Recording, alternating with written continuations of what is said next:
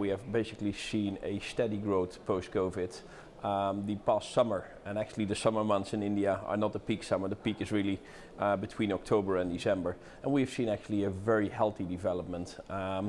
Today we're actually breaking pretty much almost every day new records when it comes to traffic. And we expect that for the months, if not years ahead, to continue like that.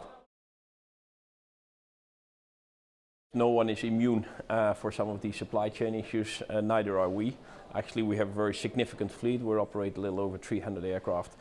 So yes, we have these supply chain issues on the engine side. And the good news though for IndiGo is that we do have a very significant order book. We have around 500 aircraft on order, which are going to be delivered between today and the end of the decade.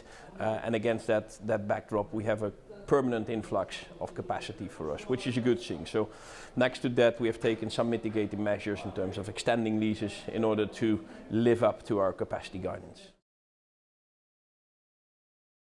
Well, the sustainability objectives for us are obviously very, very strong.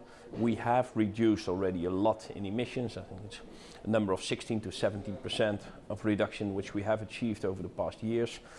Clearly, fleet renewal is a very important aspect of that. We were recently named again as all the airlines in the world with more than 100 aircraft. We are operating the youngest fleet. Clearly, that helps a lot. In addition to that, we have taken a whole range of initiatives to reduce weight, optimize operations, go for electrification on the ground. So all these initiatives have been done. Also, when it comes to SAF, of course, we work closely with the suppliers and with the manufacturers and indeed with the Indian government to find a way to increase the availability of SAF. Well, IndiGo has also joined that initiative, so we're part of that initiative. Like pretty much every airline in the world, we wish to have a more balanced in the senior management when it comes to diversity. Having said that, we're very proud that we have the world's highest number of female pilots. We have a percentage as high as almost 15%, 1.5. I think the global average is probably 6, 7, and we do 15, which is really a fantastic number. We do have actually a lot of programs, even on the engineering side, to get female engineers back into the workforce, even after maternity leave. So we have actually launched a whole range of initiatives to get these numbers up. But it's not something you fix on the short term, it's a long-term trajectory.